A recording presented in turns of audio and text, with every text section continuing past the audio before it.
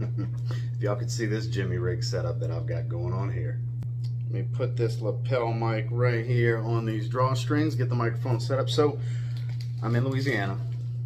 For those of you that didn't know, I'm traveling, going to a bodybuilding show, support some friends, but on my way out, I checked the mail and I had a package from Michael Dinsmore, and I thought, you know, I have this package of fragrances that probably like at least three or four, I would think 3 or 4 fragrances from Michael Dinsmore. He does great work. Blew my mind with Juicy Maximus recently. That's the best of house. Try that. Dolce & Gabbana Pineapple mixed with Aventus 13 ZZ01. Probably the best fruity opening top note I've ever smelled. But I always have test strips with me. I always have an emergency, let's record some content setup that I can make in Jimmy Rig, which I did. So we're going to smell some fragrances. Stay tuned. Don't have my knife with me. We just tear. Savagery.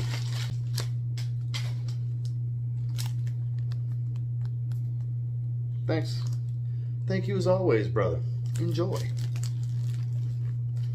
Ah, he stepped his game up. He actually vacuum sealed it. So it's not wrapped with cellophane like normal. So I might actually need a knife to cut this open. One sec. Ha! There was a pin near.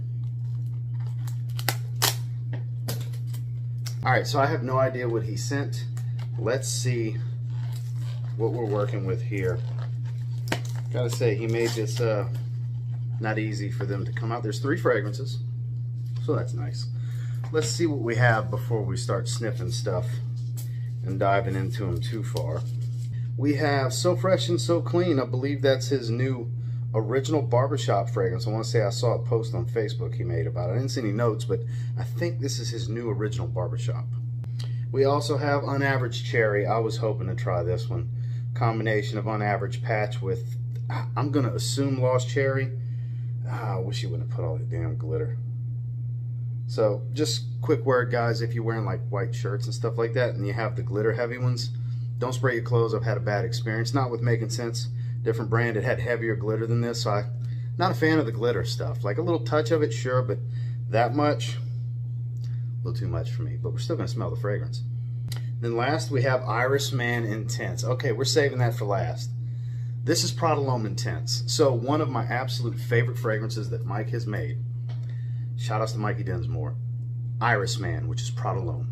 Okay, took him several tries before he got it where he wanted it, and I can tell you firsthand, I did a full review on that one and everything. It was so good it warranted a full review beyond something like this. It smells like if you took Prada L'Homme, which is an eau de toilette, and just cranked up the oil concentration to extract 30 to 40% level, whichever he did. I know it's over 30. So you lose a little bit of brightness and projection, but severe longevity increase. That's what Iris Man is. So I'm expecting pretty much the same damn thing for Prada L'Homme Intense with Iris Man Intense. We're going to save this one for last. Let's check out the Barbershop one first.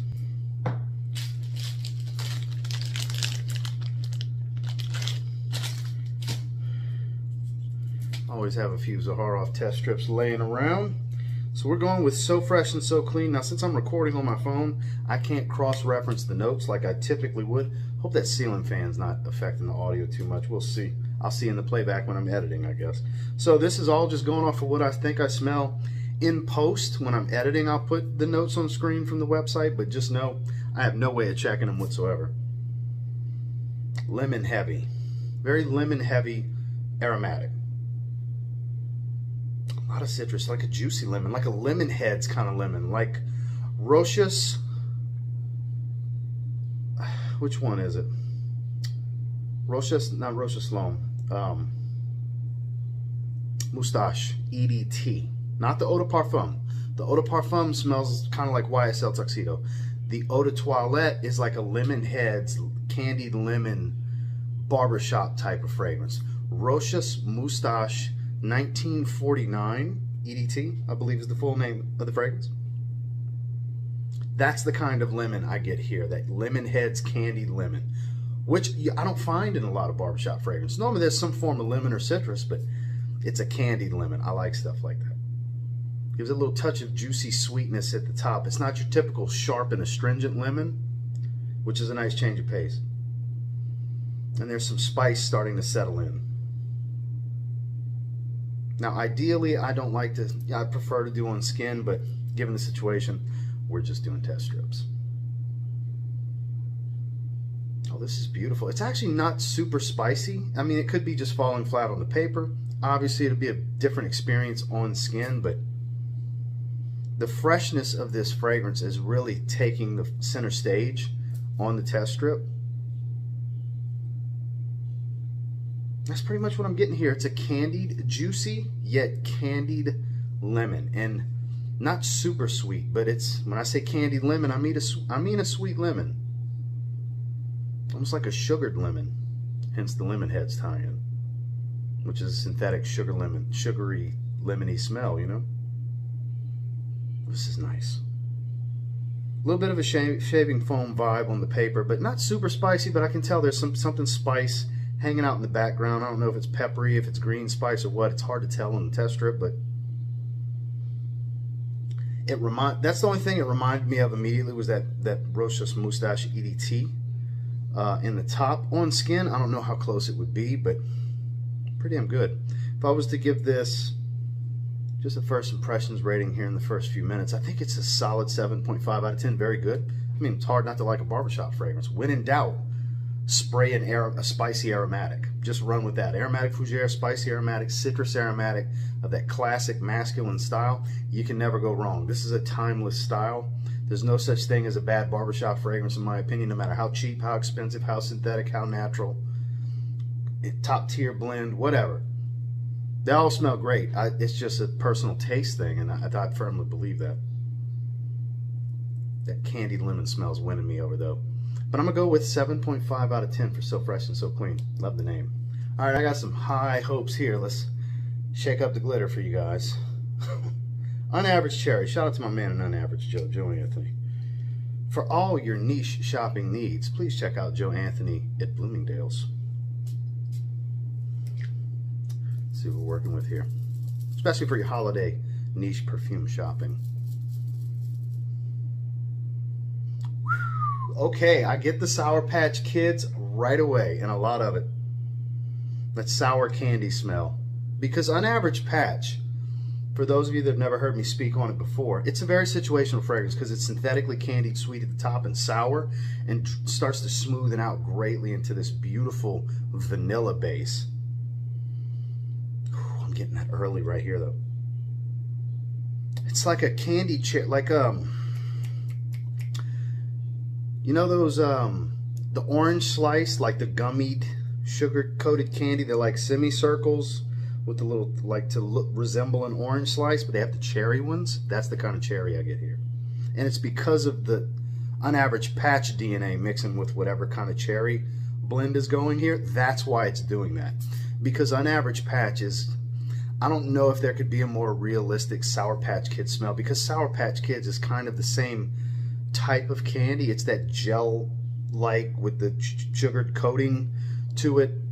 But here, it's like mixing Sour Patch Kids with the cherry slices. Which the cherry slices I like way more, which I like lemon slices too, way more than the orange ones. You can get the variety. They got grape, they got a green one. I don't remember if that's lime. I say it's lime, but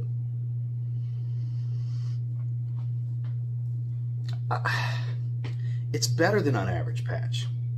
I know there's a bunch of other blends that he's done with UnAverage Patch. I haven't tried any of them before this, just the original UnAverage Patch. But I interrupted myself saying that I think that's a fun night out fragrance. Casual evening, going to Topgolf, bowling, go and shoot pool, have some drinks, go and catch a movie. That kind of night. Just a fun, casual night. That's where I think it really shines, and I think this goes right there with it. Perfectly unisex. You got to have a sweet tooth. It's a sweet tooth type of fragrance. It's candy sweet. It's a delight to smell. This is like an 8.5 out of 10. This is fantastic. This is better than UnAverage Patch. Yeah, I think they have UnAverage Sweet Tooth or something like UnAverage Peach, which I would assume is Bitter Peach's DNA with UnAverage Patch. This is that jam, though. I just wish it didn't have all that glitter. Might not be too bad, but it smells amazing. This is definitely the one to beat. This is going to be hard to beat. 8.5 out of 10 for UnAverage Cherry. All right, so this is the one that could be the highest rated in the video. Who knows? We'll see. Michael Densmore's take on Prada L'Homme Intense. I don't know. Let me grab a test strip. See what we're working with. Atomizers lined up. It's all in the details, guys. It's always a nice touch. 3 good sprays. See what kind of magic we have here. I have super high hopes for this because he totally nailed Prada L'Homme when he did Iris, man. He nailed it. It's spot on. This has that leathery, moist patchouli smell. On a test strip, it seems like he did really good. When I get back home, I have to do a side-by-side because I'm going to wear this and I'm going to have to do a side-by-side with Prada L'Homme Intense because, like I said, he nailed Prada L'Homme, Iris Man as he calls it, so well that I did a full review on it. And if that ends up being the case here, I'm going to end up doing a full review as well because sometimes they just deserve their own video, and UnAverage Cherry might deserve one too. UnAverage Patch got one. Very much a patchouli soapy iris. It smells, just off of scent memory alone, at least 90% accurate. This is on a test strip. This is in the moment. I can't just grab Prada L'Homme Intense to do a side-by-side on skin or even on test strip, but it smells like he nailed it. A little bit of spice, not much, but I get that soft, moist, earthy smell, that patchouli leather combo with that soapy, powdery iris note that Prada uses in the line. I do get a touch of spice though that I don't recall getting much of in Prada L'Homme Intense, so that might be a slight difference. It could just be the test strip. On skin might tell me a different story. That's usually the case, but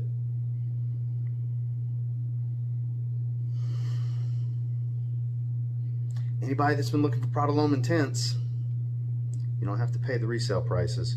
You get the 17 ml for probably 20 to 30 bucks.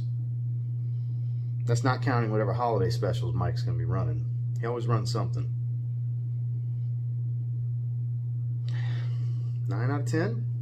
First impressions, because as far as I can remember, it smells like the only thing I'm even trying to tell myself might be different is I feel like I'm picking up a little bit of spice on the test strip that I don't recall getting from actual Prada L'Homme Intense. But again, this isn't side by side and it's not on my skin. It smells pretty damn accurate just based off of my recollection of it. Obviously I'm going to do some further testing when I get back home around my bottle of Prada L'Homme Intense, but 9 out of 10 because for those of you that don't know, I hold Prada L'Homme in general, let alone Prada L'Homme Low and Prada L'Homme Intense, just the line as a whole, the DNA, in the highest regard because my first Iris fragrance was Prada L'Homme. And for those of you that have been watching for a while, you know Iris is my favorite note in perfumery, both the fantasy Iris note that you find in these designer fragrances all the way up to the more earthy, violety, rooty type of smelling natural Florentine Iris. I just love Iris, the waxy stuff, the powdery stuff, the earthy stuff.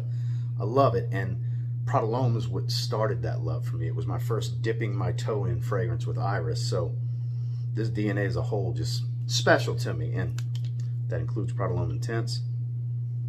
Great job, Mike. 9 out of 10. Well, that's a quick first impressions, about as quick as it could be anyways, because first impressions, I kind of want to deep dive as much as I can to really give you my full thoughts, but all three really good. Barbershop, you know, well above average without being amazing, outstanding, standout. It does remind me in the opening a little bit of one fragrance, but I mean, on skin I can't really tell, but that's all I could really tie it to. UnAverage Cherry, better than UnAverage Patch in my opinion, just in this first impression. And then Iris Man Intense. It smells pretty spot on to me. I'll update you guys as I wear it. But until next time, do me a real quick favor, go ahead and like, comment, subscribe. So I do appreciate all the feedback, and I love hearing from you guys. How many of you tried any of these three, and what do you think about them? Very curious, because obviously this is just a first impression on a test strip. Not going to be my full thoughts. Got to do some wearing experiences and such. Really live in the sillage, if you will, and might end up getting some full reviews out of it. You know, at least one of these, possibly two of them, maybe all three. You never know. We'll see how it goes. But until next time, I will say if you get your hands on any of these three and you give them a spray now, there's always a chance you might thank me later. Have a good one, guys. Bye.